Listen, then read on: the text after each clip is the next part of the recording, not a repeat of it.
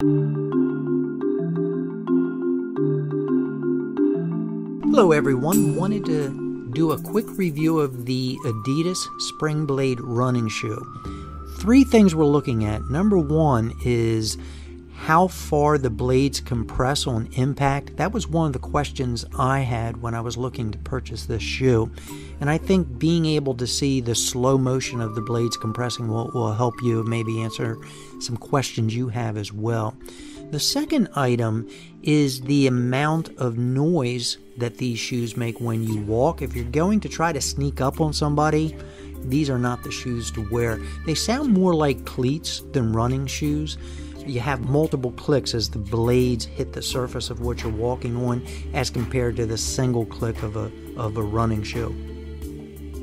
So let's take a listen and see what these shoes sound like.